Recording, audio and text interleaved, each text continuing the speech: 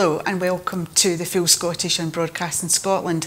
My name's Corri Wilson and I'm joined this morning by Martin Docherty-Hughes, the MP for West Dunbartonshire, and Ellen Hofer, who's from the European Citizens for an Independent Scotland. Welcome to you both. Nice to see you, Corri. Hello. You too. We've got much to talk about as usual in the programme, and of course top of the list is Brexit. No. You'd be surprised if it wasn't. And obviously, yet again this week, we're reaching a pivotal point in Westminster. Will Theresa May get her deal through will be the biggest question. If not, Ellen, what do you think? Where does this leave the EU nationals? Well, either way, if Theresa May's deal goes through, we get terrible treatment from the Tories and from the Home Office, and if it doesn't go through, we get complete uncertainty and bad treatment from the Tories and the Home Office. So either way, there is no real certainty for us at this point. The provisions that have been made are provisions that can be thrown overboard at any given point, and they do it frequently. There's plenty of examples where they've been going all along, oh, we're not going to include this criteria in settled status, and it's just gotten thrown back in. There is no certainty for us at the minute, for us in Scotland at least. The only certainty would be independence. In terms of, obviously there's a whole load of areas that are going to be affected, Martin, and things like implications on the ports about how can that continue to function. The Road Haulage Association said the government are in denial, and they estimated that it would take 170 people 8 hours to process one trailer or one lorry. And obviously we saw Kent Council already talking about that they've warned that there's going to be chaos, and that no deal could cost, the gridlock could cost us 1.75 billion a week to the economy. And we had this scenario the other week there where the lorry drivers were paid €500, I think it was, to test drive the system. What do you think? I actually think they're being duplicitous. I mean, look at the select committee that Joanna Cherry is on, in terms of the way Joanna forensically tore apart the minister about their contingency planning for a no deal, and this emergency piece of contractual work given for ferries to a company that don't own ferries. And I think Joanna's argument blew apart the idea that they have not been working on this. So rather than not having a clue about what they're doing, from my perspective, they are duplicitous. They are hiding the truth, and it is an unmitigated disaster. There's obviously another sector that's going to be affected is farming, and they are thought to be one of the most vulnerable businesses, because obviously there's the seasonal European workers that are coming in, but obviously perishable food exports as well, and apparently abattoirs are facing a big shortage of vets, because right now 95% of vets are currently EU nationals. It's a disaster that's about to happen, and on Tuesday night when I go through the lobbies, as I'm sure you'll appreciate, to vote against the deal, there is, this is not a joke. It's not something which it's just appeared, and people are in, I think, for a very rude awakening when Brexit does happen. And there is a bit of delusion, I think, in London, again, with these kind of Norway plus, or as I called it, the Norway plus stroke TK Max version the other week in the debate, the first section of the Brexit debate. And the EEA are going to be quite clear they don't want the UK in the EEA, this huge country. And being in the EEA won't get around all the implications for getting out into the rest of the European Union. If you're going to Switzerland in a truck, you still need to queue, you still need to go in, you still need to get all your documentation signed off, so the bureaucracy will be automatic. It is just creating a situation which will be untenable for farmers, for the fishing industry, especially the inshore fishing industry.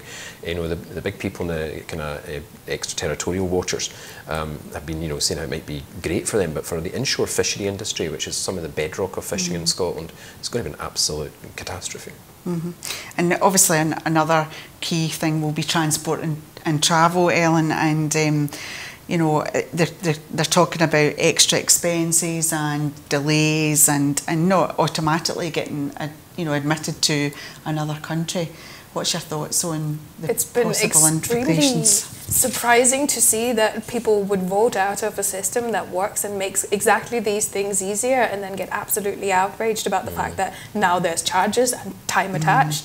It really is one of the very glaring examples of there being complete and utter misunderstanding about what the EU has meant to the lives of people here and what has made it so easy. And obviously, yes, EU citizens in the UK are scared, and scared for good reasons, but there's a lot of British people that are living in Europe that have to deal with the same uncertainties but in another place. All of it could have been removed.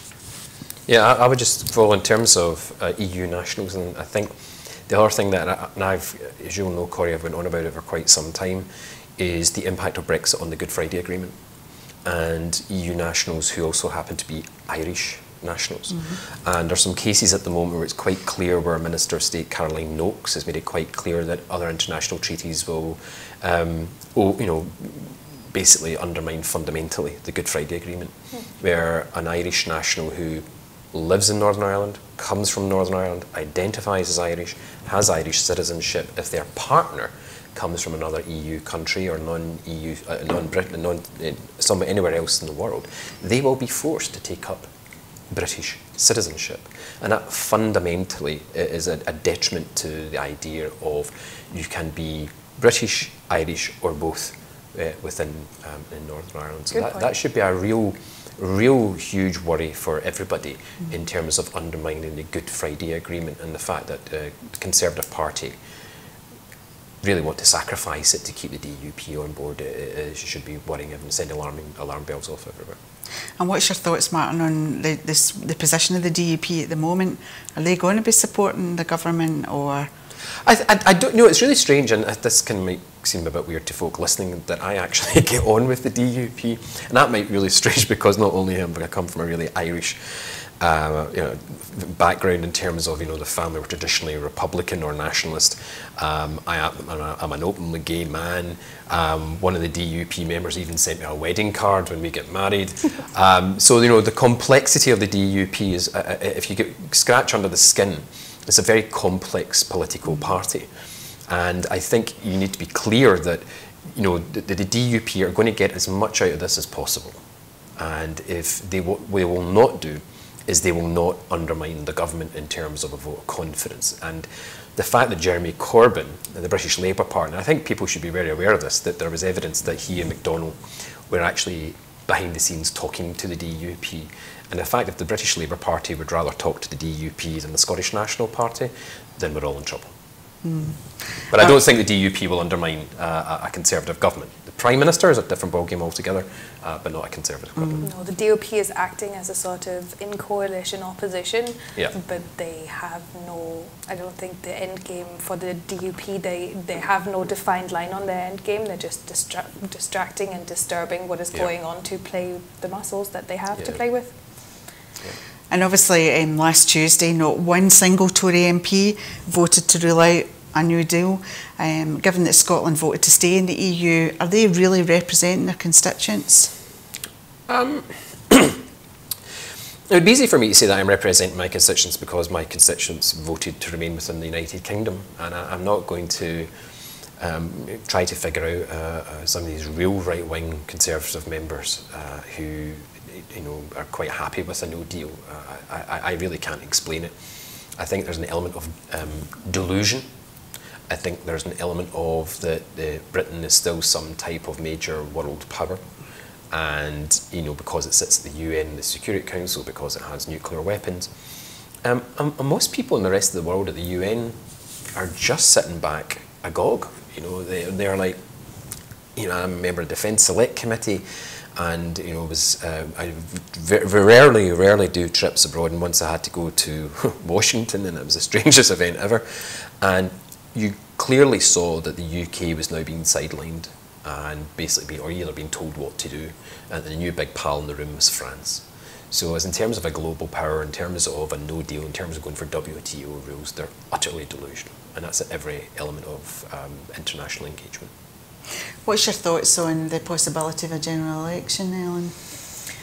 Well, I'm kind of dreading it. it would be an opportunity for Scotland to have a sort of democratic say again, and would potentially reaffirm what is happening in Scotland. But for the UK, a general election offers no hope and no alternative. There is not much between the Tories and Labour, especially as long as Labour is refusing to go into active opposition to what is going on. And they're not...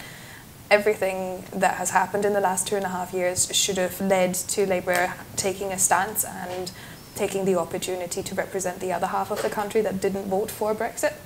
And they haven't, and they won't. Do you think that's what Jeremy's going to push for? You know, I'd be happy with a general election. You know, I challenged the British Labour Party in the floor of the Commons the other week in the first section of the Brexit debate, and told them to, you know, get their finger out and get on with it and table the motion of no confidence. At the end of the day, they're not going to win it. And that's just the arithmetic, because the DUP will not undermine a Conservative government. And I think, you know, they forget what the Conservative Party's name is, the Conservative and Unionist Party. And this is more than just about Brexit. It's more than just about the traditional sense of politics and what, you know, that type of political agenda and that type of unionism actually means for those in the DUP. So Corbyn maybe should go to Northern Ireland on a more regular basis and go and see what the DUP really represent. You know, they're an MP who believes that the earth is flat.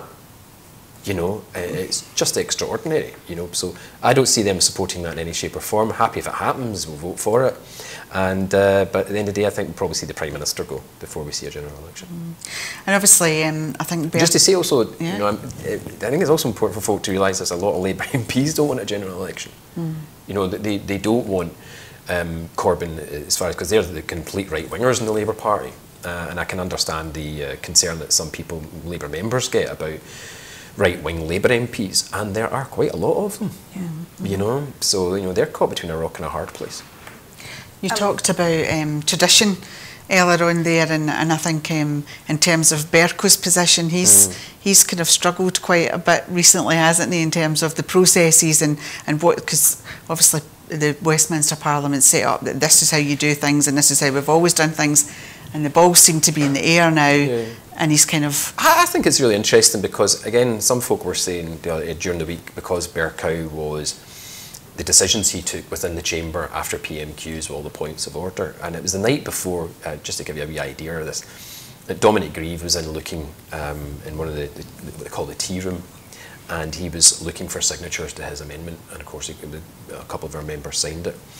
And he was going about, you know, at least we get on the order paper, and he was talking about, you know, the procedure, and, you know, and the process. And I laughed out loud at the table, and I says, "What are you talking about?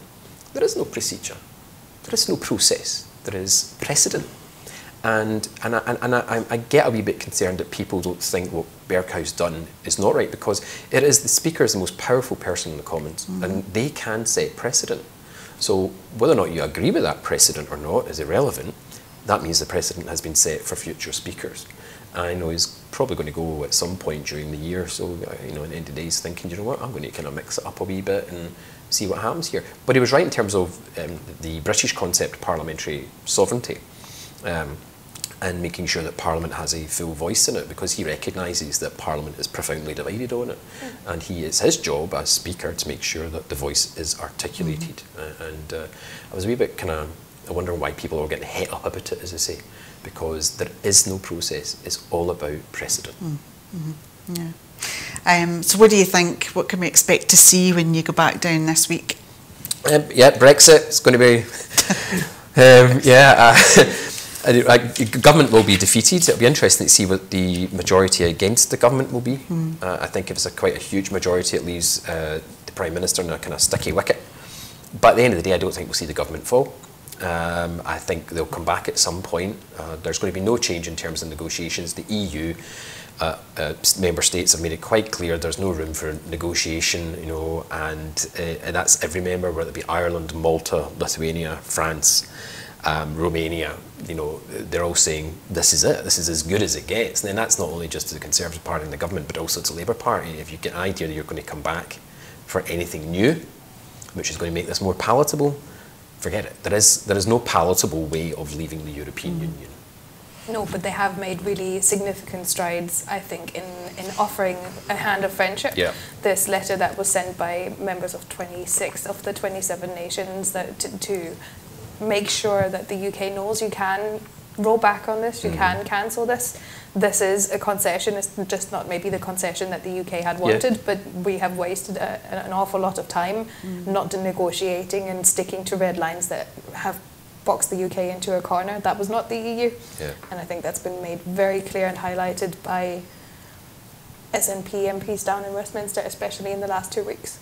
I mean, we've been clear, since day one about access to the single market and the customs union. If we're remaining within the union, Scotland's majority in terms of the MPs in the Commons have articulated this position. That has been supported, agree, I think, with the Liberals. Labour is fundamentally divided on it. And the Tories are just towing the party line.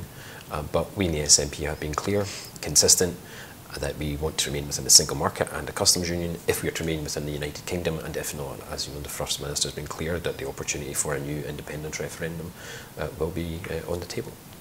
And sticking with Westminster, obviously we saw some ugly scenes recently with the so-called yellow vest protesters and some MPs receiving verbal abuse and in some cases alleged physical abuse, spitting.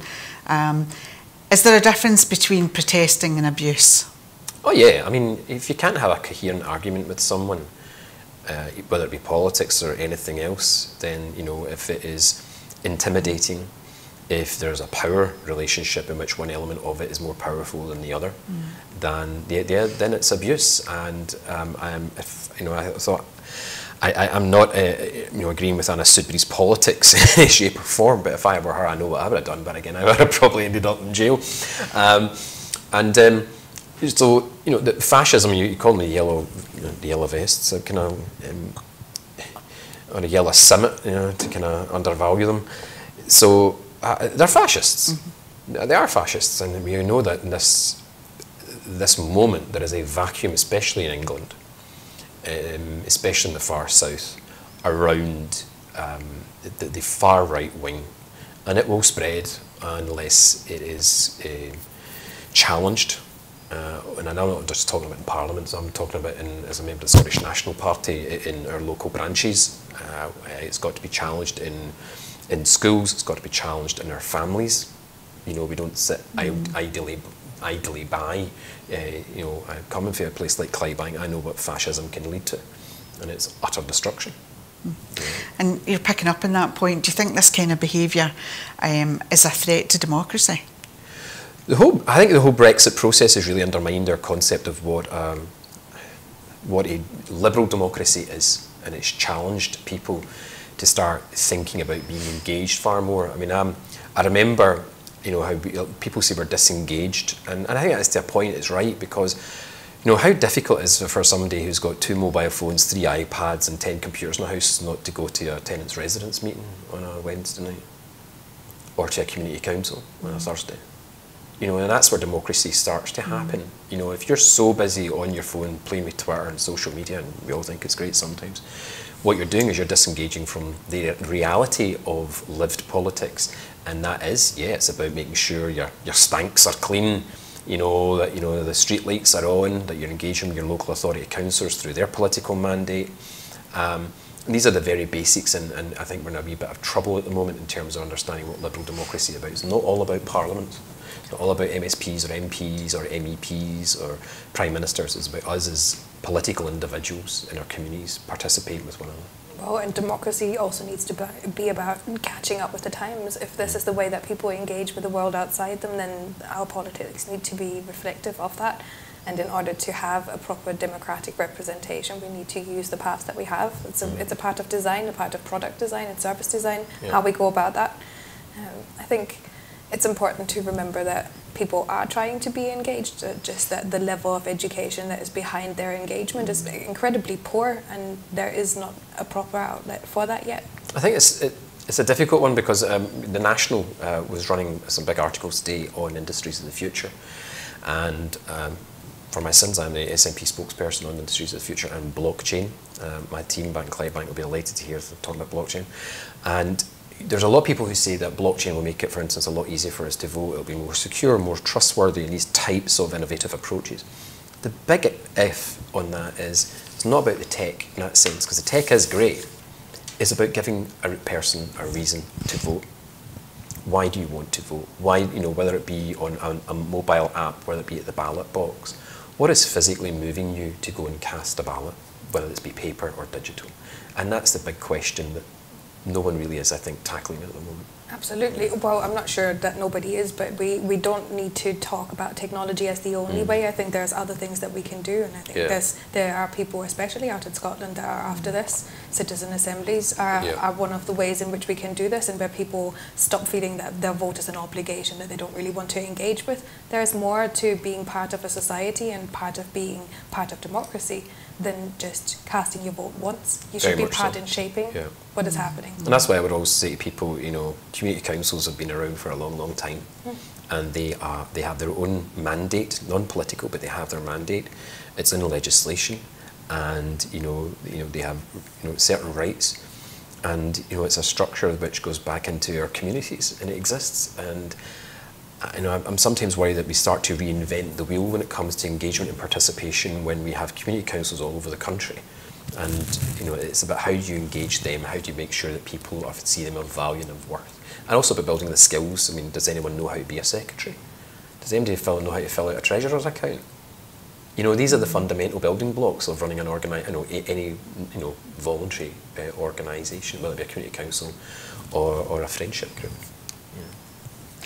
You touched on earlier, Martin, about the ferry contract. Now that scenario rumbles on, and obviously it just seems ludicrous that an organisation would be awarded a contract and they don't have any boats. It almost feels like the government are so arrogant that they think they can just award contracts to whoever without due diligence, really, and have no accountability. I think if anyone really wants to see it again, is go on social media and find Joanna Cherry's forensic destruction of the minister. And it doesn't surprise me in any shape or form that the government have done this. Excuse me, they've been planning this now, that's why I say they're duplicitous in hiding the facts that they are planning for a no deal. And that's not to say there won't be a deal, but it should be of no surprise to anybody that this is a government fundamentally, running around like a headless chicken, and it is trying to find opportunities anywhere, quick wins. If that means giving a contract to do ferries to a company that doesn't have a single ferry, it's extraordinary. It does surprise me, the mindset though. It's not just the government awarding this contract, but also this company using, did you see that, about taking something from fast food menu or from a takeaway menu? The lack of due diligence in that entire system is astounding. No wonder that the international community is really waking up to the UK being nowhere near the respected democracy that everybody liked to think it was. I mean, I spoke to a senior diplomat. Days you never think you would have, as I used to say, it'd be kind of really weird, And this senior diplomat saying, we now see the UK, and I mean senior in terms of a close ally with the UK, saying that this is now a semi-failed state. That is how it is being viewed by large liberal democracies across the West. But it's not often we can say that there's good news coming from Westminster, but there was this week for Alison Thewlis, MP, who had been campaigning for the U-turn on the two-child benefit cap, and obviously they have done a U-turn in that, which is welcome, I assume. Yeah, no, definitely. It's just how we got to that point is extraordinary, and the work that Alison's done is just fantastic. She's some fighter, some campaigner, and really got on with this and challenged the UK government at every corner on it. So profoundly welcome, not just in my constituency, but across the whole of the UK. And would you like to see that totally halted, Ellen? Obviously, it's just for the period from April, but do you feel it should just be stopped? And it's not just that about universal credit. I think there can be very little doubt. All of it is a terrible way of treating human beings, and it's absolutely not helping anybody. No. It's making things worse for everybody and will cost more than it will ever save anybody in money. It costs human lives. Yeah. Leaving Westminster behind for a wee while, We'll look at the film I, Daniel Blake, that was shown in TV this week and caused a wave of social media reaction. Some were appalled, some were upset, but Tory supporters were mainly defending it as a story. What are your thoughts on the reaction to this type of not documentary, but drama? I feel like. I mean, I've got, it's like saying hard times. It was not reflective of the period, and it's Roach that did the movie, isn't it? And like Dickens, what they're doing is reflecting the lived experience of people around them, and the old Tories and the Whigs back in Dickens's day were the exact same, and and it wasn't social media they used to have a go, and it was pamphlets and things like that. So it's social commentary that really kind of gets at you to remind you that this is the lived experience of a lot of people. And okay, it might be actors at some points or semi-documentary, but it is the lived experience. It's based on the lived experience of other people, and just like Dickens, it should inform our idea of what it means to be living in poverty. And there are different elements of what poverty is.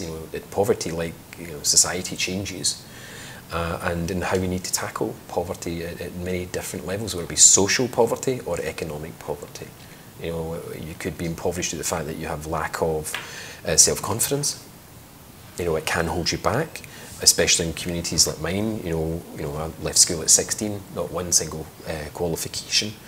And if it hadn't been for the social support that I got from family and friends, I wouldn't be in the position I was today. But what Roach and Dickens were doing is they are reflecting the lived experience of people in the state. When Tory MPs are saying this isn't accurate, it's just a story, you've just made it up, are they not receiving any casework in terms of universal credit and the impact and disability cuts, etc.? Are they not receiving that? You've got to remember, Corri, I mean, as you will remember, there's some MPs who don't even use email.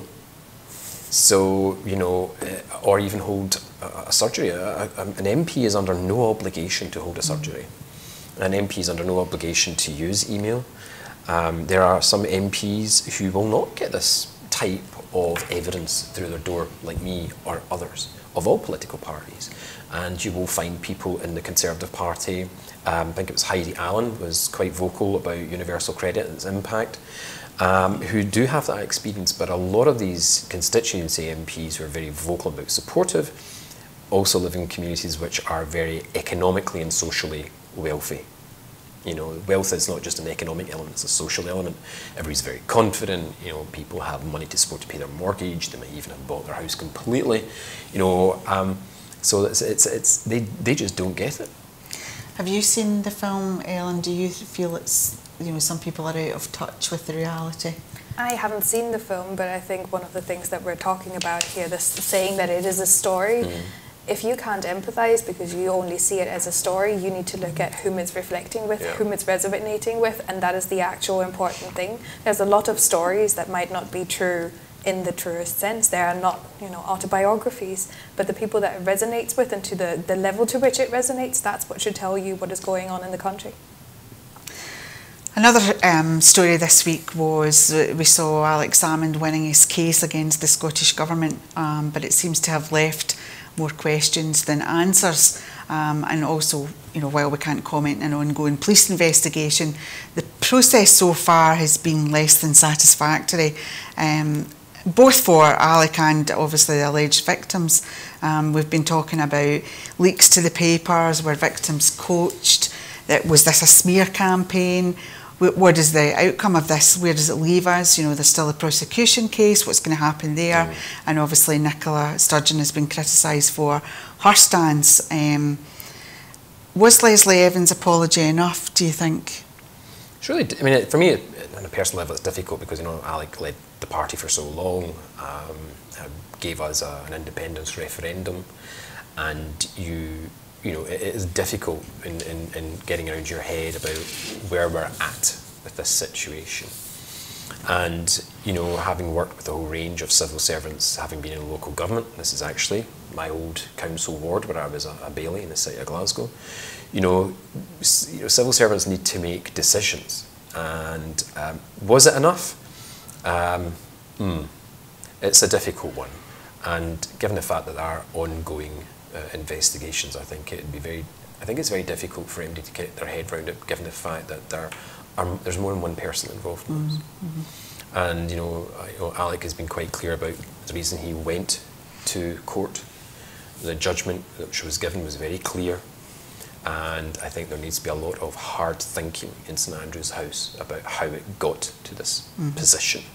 And that's not because Alex Salmond was formerly a First Minister or a leader of the Scottish National Party, but in terms of the people who've made the allegations and how they now see themselves, or anyone in the civil service, about getting access to a fair hearing. And also the element that, the leak. That should challenge everyone in politics, not just the SNP. And, and if anyone's to have a go based on the premises just having a go at Alec and the SNP or the First Minister, they should really think about the consequences of a leak which brought this around, where people making these types of allegations and those who will come after them will not have confidence in the system. Yeah, because it feels a bit like sometimes it's jury by media, really. Ellen, have you been following this? I have been following this. I think that is a very double-edged blade, though, because I believe that Alec has been using the same tools for his side and fighting his side of that argument. So we cannot chastise just one side of it. Yeah. Of course, it's not fair to be attacked in the way that he has been, and to have it in such a mudslinging match is never going to be easy. But every side has to stick to an inner level of integrity, and I think that path has not been treaded carefully enough on either side, if I'm honest. I would just maybe add one thing as well, that everyone's innocent until proven guilty, and that is the rule of law.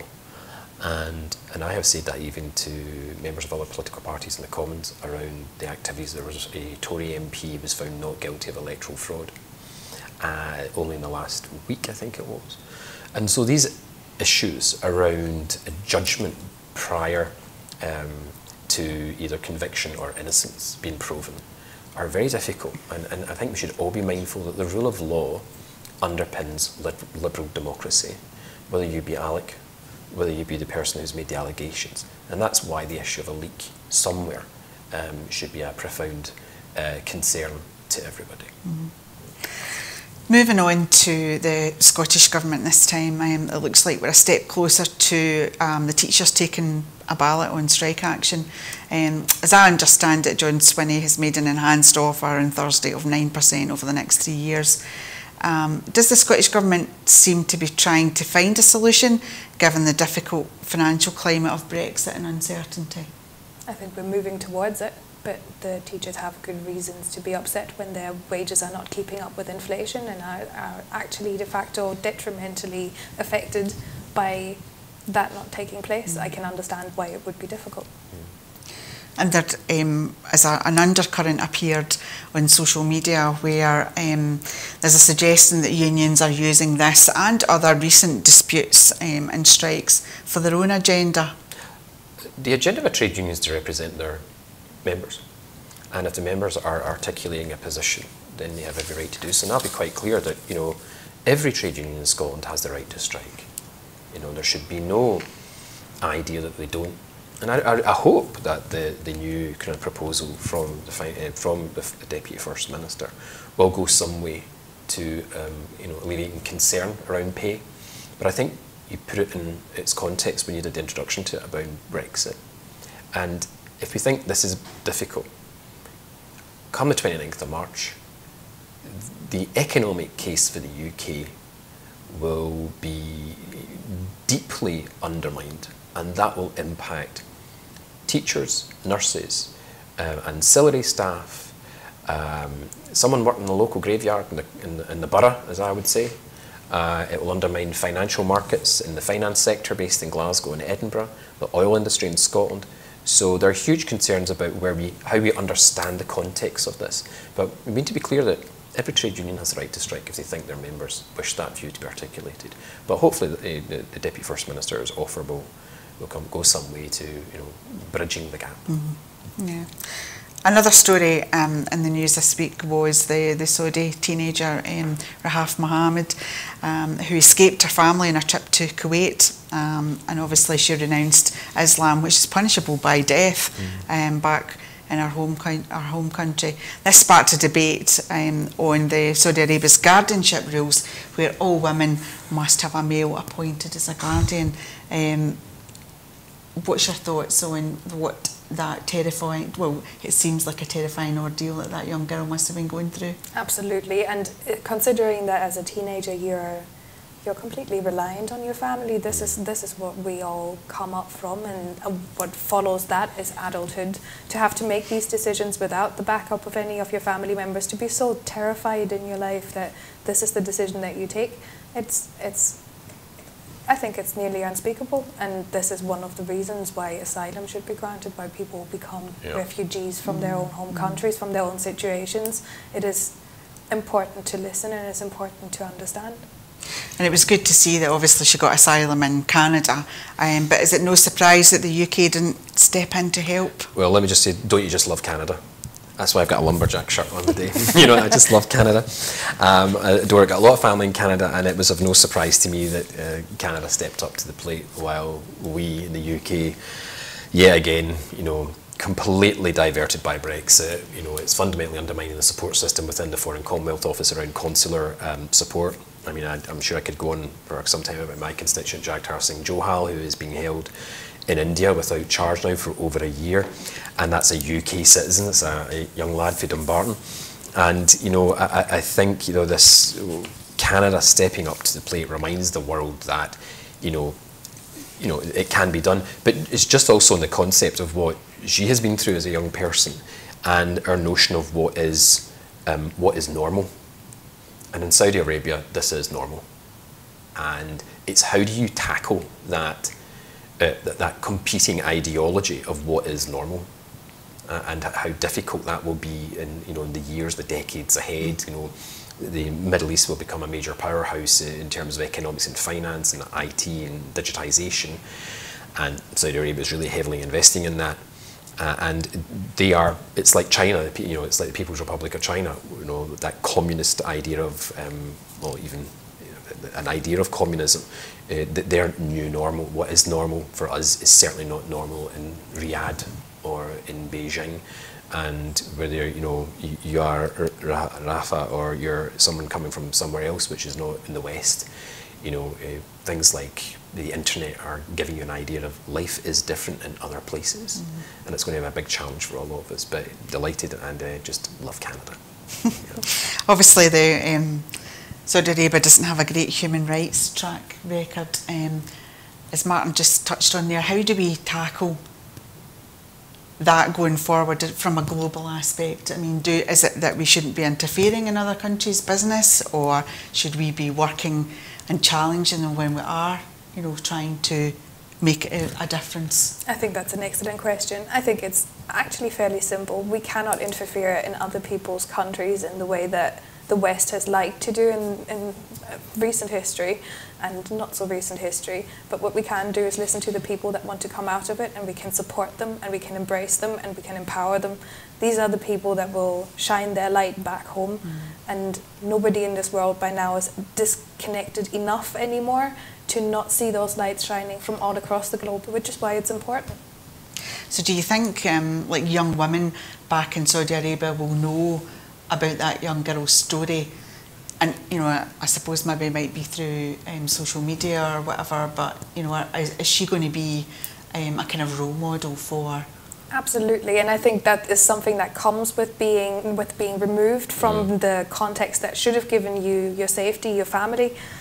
You go out into the world and you have to find yourself, and you have to find something to stand for. The way that people that exit their own safe spaces that aren't safe often go about this is by becoming advocates and speaking about their lives. It's a good form of therapy and a cathartic way of dealing with these things, and I can see that happening very easily. It wouldn't be the first time, it's not the first national of a country that whistle-blows once they get abroad and just shines their light onto issues that are quite happily brushed under the carpet until somebody doesn't allow it to. You can't imagine Theresa May having many conversations with the Saudis about their human rights. Yeah, no, I mean, it's a difficult one, and it's not difficult. I mean, you go back to when Robin Cook, the previous Labour Foreign Secretary, tried to have an ethical foreign policy, and that kind of just really blew up in their face. I mean, you know, we live in a very complex world, and how you engage, you have to engage with people. If you're not engaging even with some of the worst tyrants in the world, you're not making inroads for change. And we don't stand, you know, the world does not stand still, because it's either their way or our way. And I certainly don't want to live under communist Chinese rule or a Saudi idea of how we live as well. And I look at countries like Ireland and also Denmark. I look at how Ireland plays a major part in peacekeeping through the UN. It is the major contributor to peacekeeping forces. They lose lives on it, they invest in peace. And it's a word we don't use a lot these days. And just, you know, talking about women's rights, especially in this type of context, and I was reading in the New Yorker during the week, and there's an article by a guy called Ben Taub, and it was about the women of Iraq whose either their ex-husbands or their husbands joined Daesh, but had left their wives. And these women were now being painted with the same brush. And you know, you can go online and read it. It is just terrifying about the lives that they are now leading in these detention camps all over Iraq, how they are treated, raped, brutalised, and how their children are brutalised when it's got nothing to do with them. And what we're doing there, and this is where, if we don't have a consistency in terms of foreign policy and engagement, is we're now stoking up the next intifada in Iraq. And you know, that will have consequences for us all. So these things are all interconnected, and at the end of the day, it's about power relationships for me. How these women are being treated in Iraq because no one wants to talk about it. People in the West don't like to talk about it because they think they're linked to Daesh. And these kids who are living in just utter squalor in the 21st century. Yeah, you're inheriting your father's sins on the one hand, but when we're talking about human rights, it's all too easy to point the finger abroad. The UK is in violation of several human rights, both through Brexit and outside of that whole topic. And it's very important that we have our finger on that, that we are aware that it's, you know, it's not an other people issue, all of us. It's all of us, yep. I think that was highlighted recently in the UN Poverty Report, which actually said the government were in violation of human rights because people are in poverty and dying as a result of the austerity policies of their the government. Policies, of their decisions, and MPs walking through the lobbies to vote for it.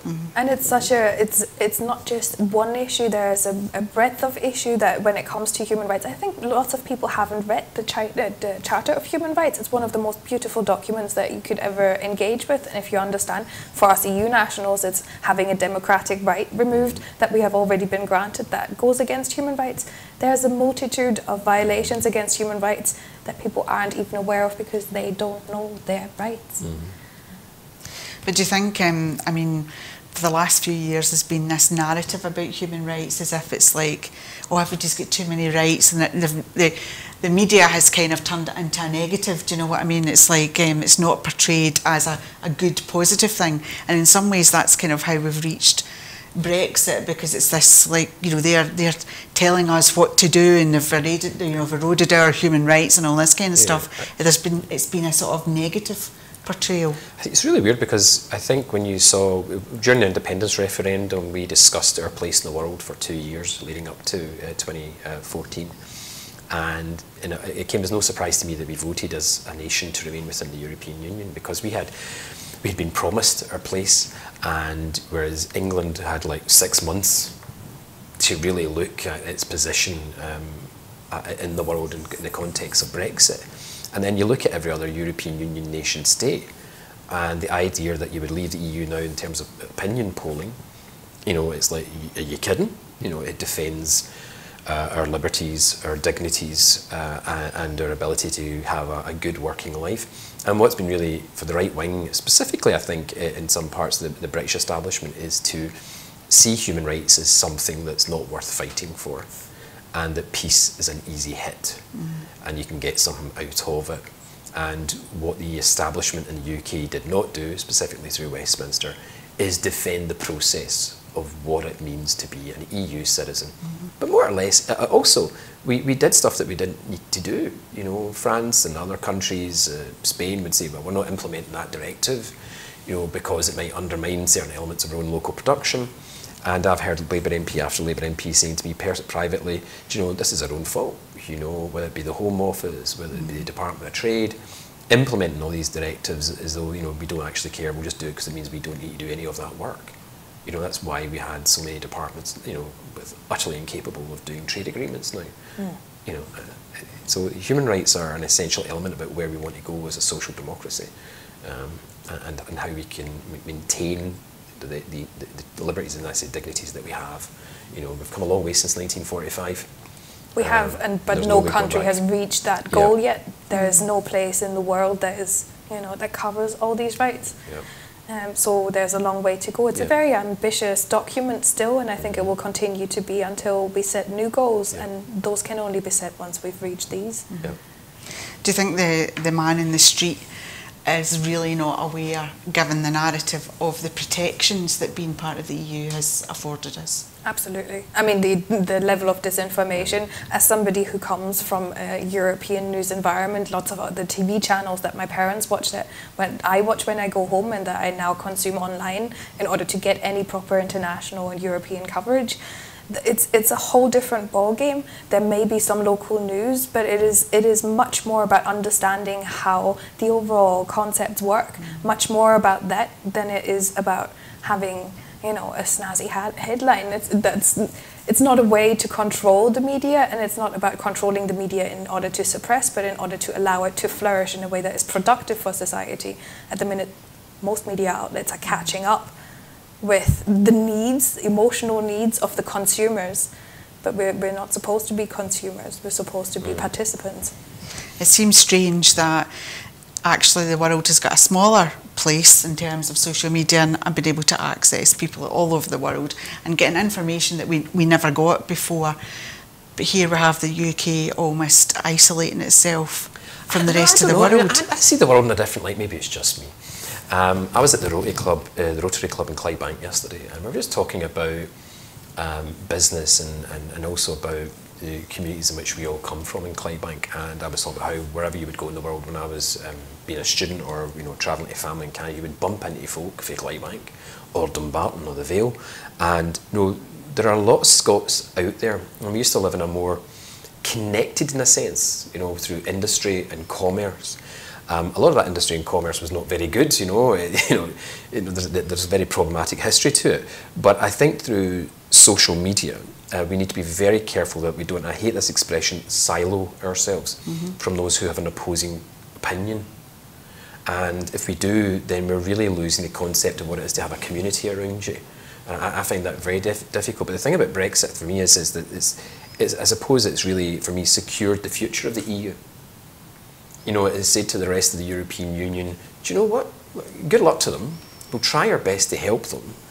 But, you know, it's really secured in the minds of citizens of the individual states within the European Union about what the EU is and what it can be. So, yeah, I think it's a great opportunity for them just to rattle on with what they want to do in different ways, whether it be, you know, a more federal system, whether it be more confederal. You know, I was always a more kind of confederal person. I still always agree with Winnie Ewing on that. And it's a challenge to get your head around what it means to be living in a new type of world. But it's the same world. It's just evolving. You know, it should come as no surprise. Just picking up on the silo point, I mean, how, obviously, you know, in terms of social media, there seems to be this way now that you either are talking to people that support and believe the same things you do, because the alternative is that if you're having conversations with people who don't, it just seems to end up in a kind of horrible aggressive type concept, and that sort of thing about respecting people's views and debate and doesn't seem to extend to social media. I mean, I think obviously you would have conversations on social media that you absolutely wouldn't have face to face because it wouldn't be acceptable to talk to people like that. So how do we open up that debate, to get that sense of community back, and it's okay for you not to believe the same things I do, and I respect your opinion. We seem to have lost that respect. Well, do you know, so you say about people believing the same thing. No one believes the same as me. You know, we are in a sense, the individual idea about what we think is our decisions. We have elements of our beliefs that we share, and I think that's what people should really consider, and come off social media every now and then, just put it down. You know, read a book, you know, go for a walk, and, you know, go and talk to your neighbours. You know, knock somebody next door who's been isolated for a couple of years, you know. Get out of the bubble, because you're not doing yourself any good. And remember, not everyone actually, we only believe in what we believe in. And it's how you try and create a community around a set of beliefs. And that's where it comes back. I was talking about in terms of the human rights. And I think for us, since 1949 when it was created, but especially since 1945, whether it be, you know, Germany regrowing as a nation state, whether it be the UK or France, you know, building the foundations to keep peace in Europe, and that's what it's achieved. But that's been based on human rights. But I think the other side of that is there's a generation out there, and I'm not including you and I, Martin. No, Ellen, yes. In this, that don't know a life before mobile phones and internet and access to information. And, you know, how often do you see young people just continually walking about like this, and they've not done that connection thing, or know a world that you didn't have a mobile phone in your back pocket? Is that a positive or a minus, do you think? I think it's a new tool, and however you use tools, you will have to get accustomed to how you use these tools. I think you're absolutely right. It's important to get out of the bubble every now and then, and to have actual real-life conversations. But remember that for the people that have grown up having this form of communication as part of their native communication history, this is a way of engaging. This is a communication. We don't make a difference between how that works out. At that point, we need to start understanding how to engage with people again, and how can we do that in a digital forum. Maybe this younger generation is better placed to do exactly that. Maybe they are better able to understand that one of the things to do is not to make statements and definite statements and pose statements against one another, but to ask questions to understand the other point of view. I also think there's a lot to be said for saying, look, everybody's entitled to an opinion, but only if it is an informed opinion. And if it isn't informed, then let me give you additional information that you can consider.